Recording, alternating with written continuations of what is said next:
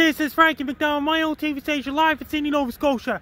Heavy rain is headed towards Vladivostok Russia on Monday, July 22nd, 2019. It's going to bring a lot of rain. Winds are going to be pretty strong in Vladivostok Russia because a tropical storm is coming all the way from Philippines. It's going to bring a lot of rain to Taiwan and South Korea. It's going to head towards Vladivostok Russia on Monday, July 22nd, 2019.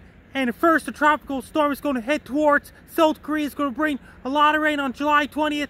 Then it's going to head towards Vladivostok Russia on July 22nd, 2019. It's going to bring a lot of rain, very strong winds that could cause doors to back up streets in Vladivostok Russia and surrounding areas as well. At the same storm is going to bring a lot of rain in southeastern South Korea and parts of Taiwan as well. Since the storm is developing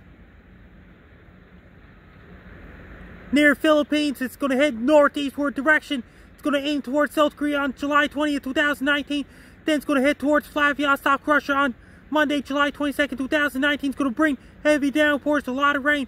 People in Vladivostok Russia, be prepared. Heavy road boots, raincoats, ready as well.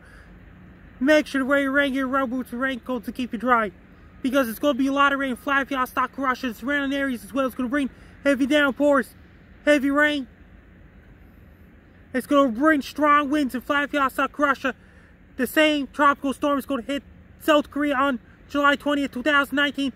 That's going to head towards Vladivostok Russia on July 22nd, 2019. There'll be big waves clashing on beaches and shores. Make sure to stay away from the beaches and don't go near shores as well.